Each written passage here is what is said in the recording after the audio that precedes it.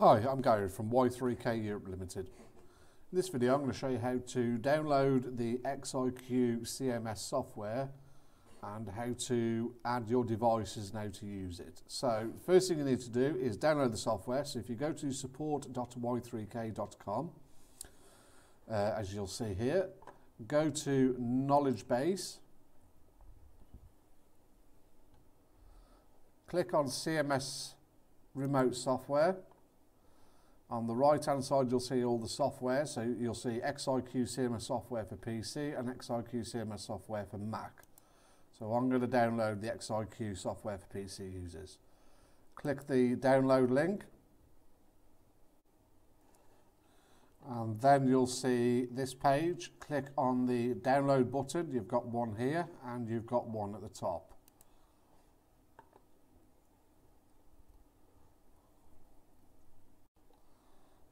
So save this file onto your PC, and once it's saved you'll then need to install it. Okay, so once it's downloaded, we'll open the file.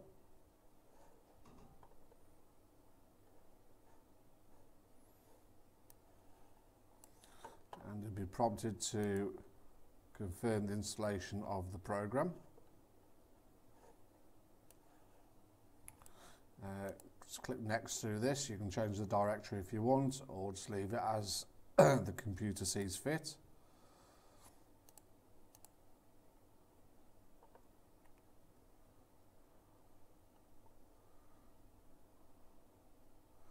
And once it's finished, you'll see the option to launch the XIQ CMS software.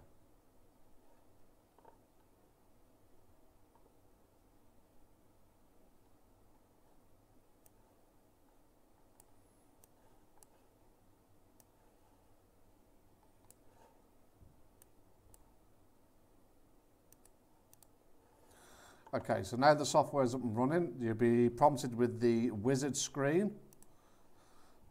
So this is to quickly add the devices. So if you click the next button, right, you'll see two options here, add device or add online device. If the recorder is not on site in the same location as the computer you're using, click add device and manually enter the device details. So the device name can be whatever you want to name the device, the IP or ID. So in there you would put the P2P ID code, which is found on the lid of the recorder or under the information section in the recorder's menu. The media port will be 9000 and then the username and the password of the recorder. The other way to add the recorder, if it's on the same network as your computer, like mine is here, click add online device. So this will now scan the network, and as you can see there, it's found three devices, a 16 channel recorder, a 10 channel recorder and a single camera. So I'm going to add the 10 channel DVR. So it will auto fill in the IP address, the P2P ID, the port number and all the relevant information. So then click add selected device. Now name the device, so I'm going to name mine IQR 5000 because it's a DVR. The username as a default is admin, and the password that you created on the recorder when you first turned it on.